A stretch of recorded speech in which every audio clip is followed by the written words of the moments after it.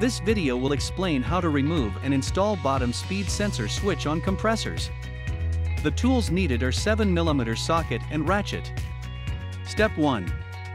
Locate wiring harness on compressor that came off the vehicle and disconnect. Step 2. Locate switch on bottom of the compressor that came off the vehicle. Step 3. Remove bolts on switch. Step 4. Remove switch from compressor that came off the vehicle. Step 5.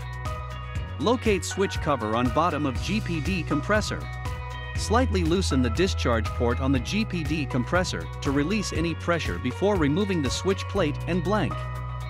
Retighten the port cover to ensure no oil is lost from compressor. Step 6. Remove the two 7mm bolts to remove the switch cover.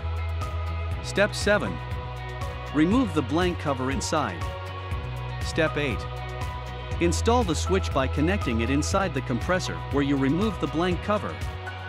Then, secure in place by tightening the two 7mm bolts.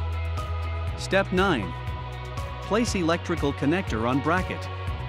Step 10. Connect the switch's electrical connector to the GPD compressor.